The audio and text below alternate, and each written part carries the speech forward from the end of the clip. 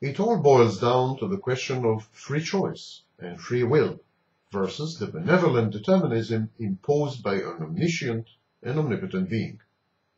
What is better, to have the choice and be damned, almost inevitably as in the biblical narrative of the Garden of Eden, or to succumb to the superior wisdom of a supreme being? The choice always involves a dilemma. It is the conflict between two equivalent states, two weighty decisions whose outcomes are equally desirable, and two identically preferable courses of action.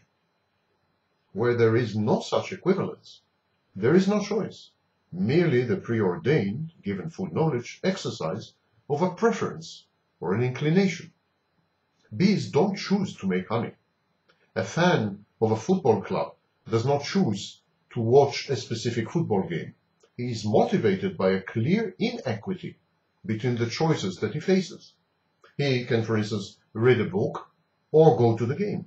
His decision is clear, but it is also predetermined by his predilection and by the inevitable and invariable implementation of the principle of pleasure. There is no choice here. It is all rather automatic. He is bound to go to the game. But compare this to the choice some victims had to make between two of their children in the face of Nazi barbarity and brutality. Which child to sentence to death? Which one to sentence to life? Now this is a real choice. It involves conflicting emotions of equal strength. One must not confuse decisions, opportunities, and choice. Decisions are the mere selection of courses of action. The selection can be the result of a choice or the result of a tendency, conscious, unconscious, biological, genetical, culturally determined. Opportunities are current states of the world, which allow for a decision to be made and to affect the future state of the world.